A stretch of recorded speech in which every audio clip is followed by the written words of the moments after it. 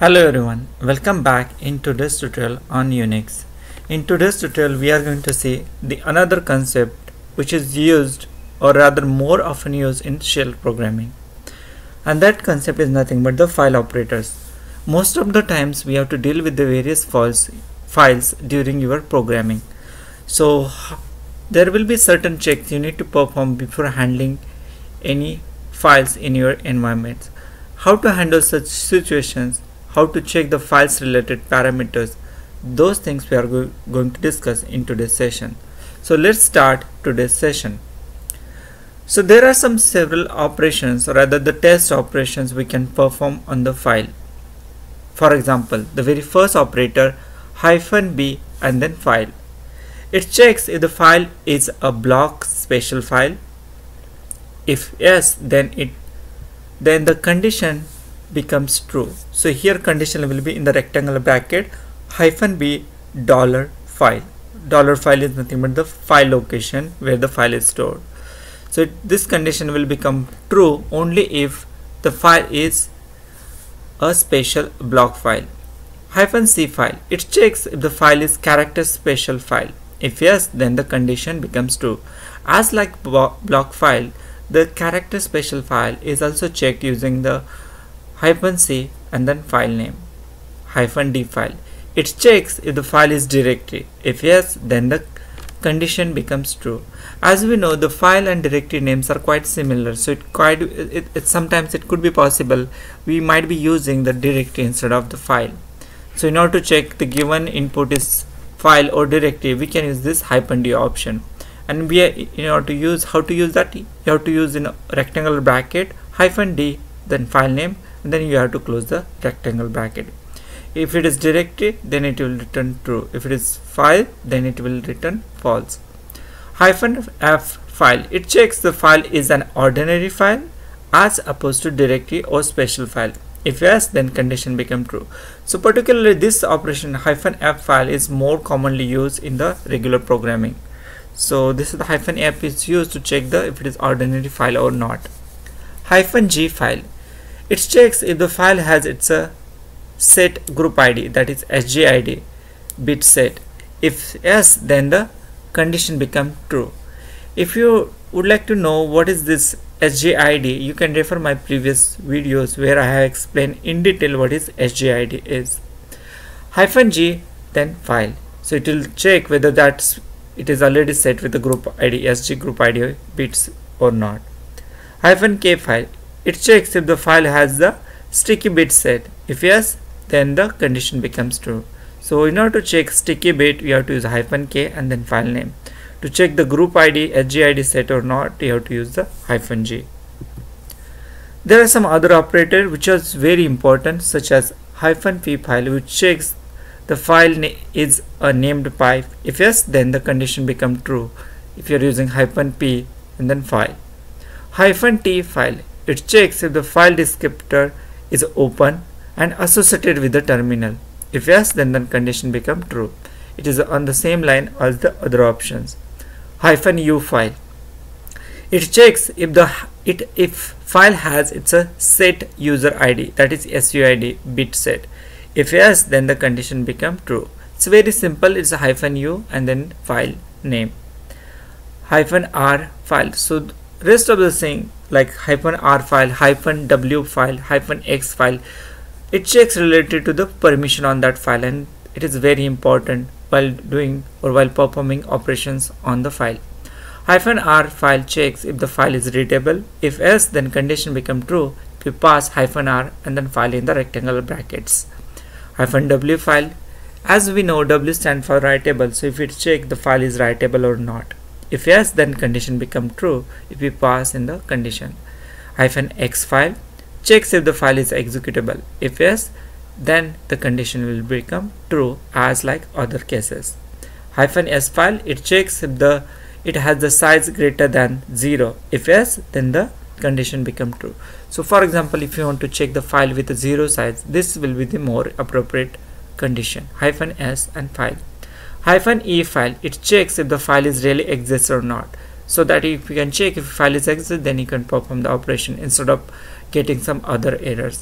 So this is very proactive validation of the file using -e file. Here is an example where we have to pass the file name, and then it will give us the various options like whether the file is readable, writable, etc. So these are the theoretical details. Let's have a demo on this concept. In order to demonstrate, we have already created one file, and the name of file is file test. So this file is stored inside Unix operations file. Let's have a look in this file. So if you notice this file, I am passing, actually I am creating one variable, and it is assigned with value of the file. The file name is boolean.sh. It is stored in this given location. First thing we are checking with the if condition R file. R stand for read. If this file has the read permission, then we'll get the file as read access. Then if the file do not have the read access, it will give the false, or it will give the file does not have the read access. Then we are checking write access. If it is this file has the write access, then it will give us the file has write access. Else files does not have the write access. -x, x stand for execute, and it will check whether the file has the execute permission or not. If file does not have the permission, then it will go to the false loop.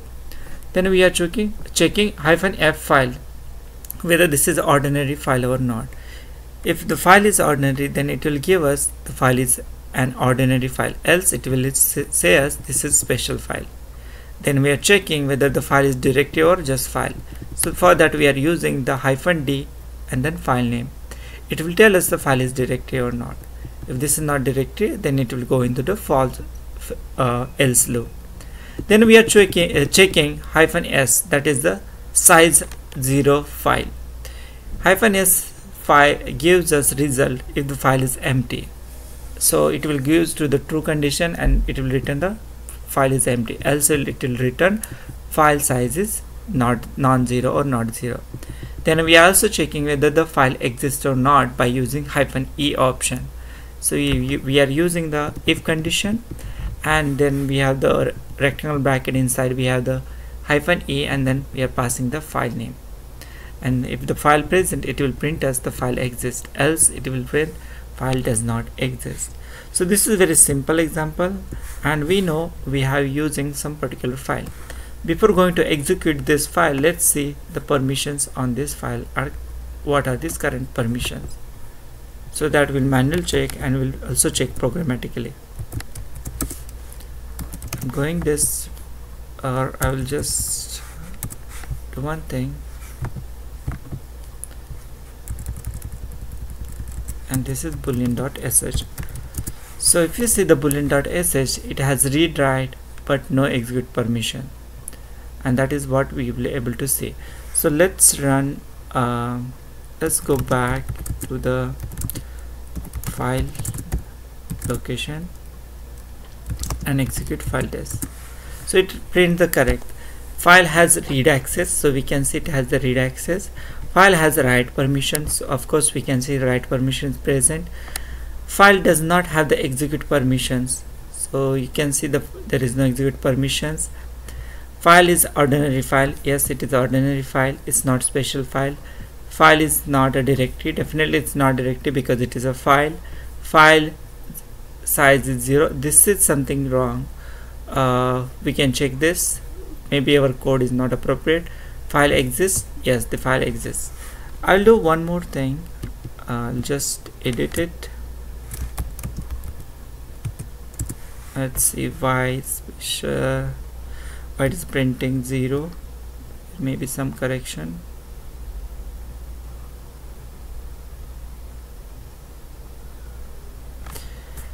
S should be size, file size is 0, maybe something goes wrong, I will check later. But now I want to show you some another interesting factor. So suppose by mistake I typed wrong word here, something like that, and if I do execute again, so let's see what will happen. So if I execute it, you can see file does not have the read access, file does not have the write access, File does not have the execute permission. This is a special file because it's not satisfying the given criteria. This is not a directory. File is not 0 and does not exist. So you can see the last statement, it tells the correct thing about the file. So one of this reason is appropriate, and the final reason I would say the correct one. The given file does not exist, that is the reason it will give those results. Let me go back and do vi. So by that way, means if you check this particular condition, file exists or not, so that will help us to proceed with the other cases. Now there will be one more thing. Let's change the name back, and we'll change the permission, and we'll see whether change permission will appear or not. I'm just reverting back the changes. Let me clear it. I'll go to the, and you can see right now it's read write. I'll change all the permission to all files, and you'll see it has now the execute permission also. And now execute this file test, and let's check. So now this, for now, if you check, the file has the read access. Of course, yes, it has also has the write access, and now it shows the it has the execute permission also. It's not ordinary file, it's not a directory. This is something wrong, we need to check, and the file exists. So these are the things it shows very easily and very conveniently. So this definitely help us to do the file operations or to validate the files before doing any operation on such files. This tutorial is going to help you to understand how can we handle the validation on the file. If you have any questions or queries, you can mention in the comment section of this video. If you want any further videos on any particular topic, you can mention in this comment section as well. Thank you again for watching my video, and have a nice time.